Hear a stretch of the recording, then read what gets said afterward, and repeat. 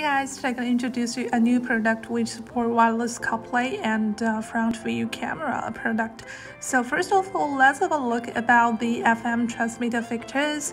So the FM transmitter is designed for the sound synchronization, and after that, if you wanted to use the CarPlay successfully, then you will need to pair the Bluetooth successfully first of all, and after the Bluetooth is connected, the CarPlay will be coming out automatically.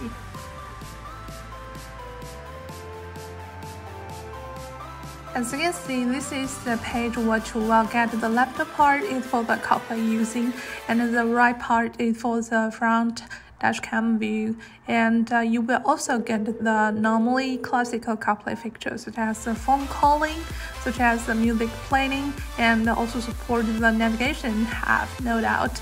You can also check the whole version about the RSI this